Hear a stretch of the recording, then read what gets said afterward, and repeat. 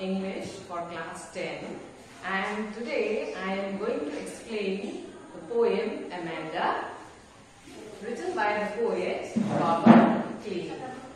So before I go into the details of the poem, let me tell you in short about this poem. Now, as the title suggests, Amanda, it is about a teenager girl and her mother. And through this poem, you'll be able to relate yourself as well.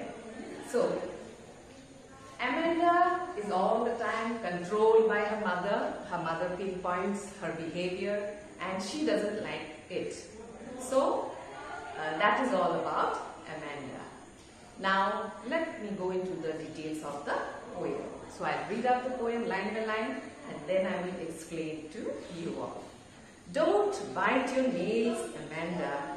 Don't hunch your shoulders, Amanda. Stop the slouching and sit up straight, Amanda. So, these 4 lines are said by Amanda's mother. So, Amanda's mother tries to control her. She tries to control her not for any other thing but only for her improvement, so that she improves her habits and her behavior. So the mother tells her not to bite her nails and not to hunch her shoulders. Hunch means to bend her shoulders, and to stop that slouching. Now slouching here means to sit in a very lazy manner. So the mother tells Amanda to be more active. As a girl, and therefore she says that she should not bend her shoulders, she should not be sitting lazily. Now, Amanda is in her own world, so she is expressing her feeling, what is going on in her mind. So these 3 lines are within the bracket. It is the feeling of Amanda. So Amanda says, there is a languid emerald sea where the sole inhabitant is me, a mermaid, drifting blissfully. So Amanda is there thinking herself as a mermaid.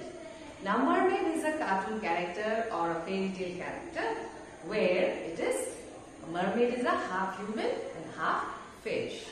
So what is she doing? She is drifting, letting herself move slowly in the water, very blissfully, very happily. And there is nobody else there except Amanda. She is the soul, the single dweller. Inhabitant means dweller. And the sea is languid. It is relaxed and greenish.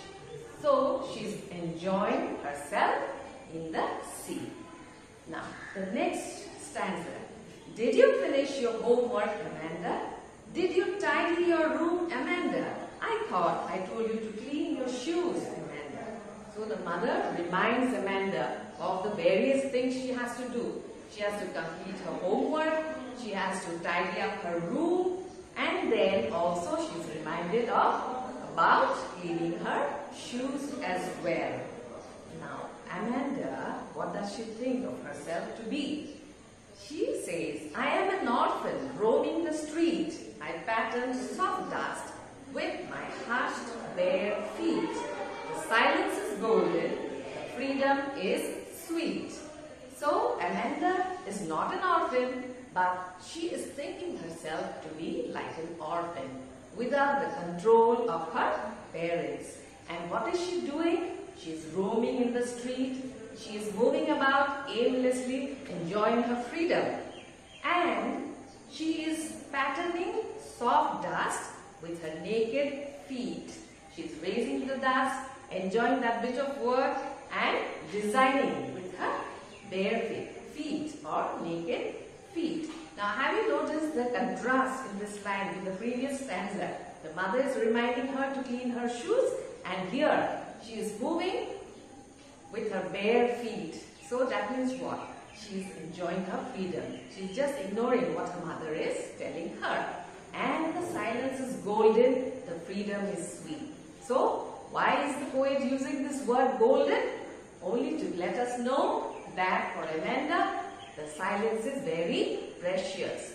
She does not want to hear the nagging of her mother, and that is why the silence is golden, the freedom is sweet. Now the next stanza. Don't eat the chocolate, Amanda. Remember you're acting, Amanda. Will you please look at me when I'm speaking to you, Amanda? So, Amanda is having her chocolate and she's enjoying her chocolate. Whereas her mother is telling her, the mother is very much conscious and about Amanda's looks. So therefore she is reminding her that if she has too much of chocolate, she will get acne. So Amanda is not listening to her mother. She is just ignoring what her mother is saying. So that is why the mother gets irritated and tells her to look at her while she is speaking to her. Now, Amanda thinks herself to be a Rapunzel. I am a Rapunzel, I have not a care. Life in a tower is tranquil and rare. I'll certainly never let down my bright hair. So, Amanda again thinks her to be a fairy tale character, Rapunzel, and she is without any care. She is least bothered about her mother. And where is she? She is in a tower, high up, with all the tranquility. Tranquility here means calm and rare. So, freedom is very uncommon for her and it is calm. So, she says, unlike Rapunzel in the story, has very long hair, lovely hair, and she lets down her hair when her mother comes up to meet her. So, her mother could come up the tower with the help of her hair. But here, Amanda would not let her hair down because she does not want her mother to come up and nag her again. So therefore, she says that I'll never let down my bright hair. Now the mother again tells Amanda, stop this sulking at once, Amanda. You're always so moody, Amanda. Anyone would think that I nagged at you, Amanda. So, the poem closes with this stanza. The mother says that Amanda, you are sulking, you are showing that you are sad. And just because of your behavior, you are moody, you are sometimes happy, you are sometimes sad. So moody here means the sudden shift of emotions.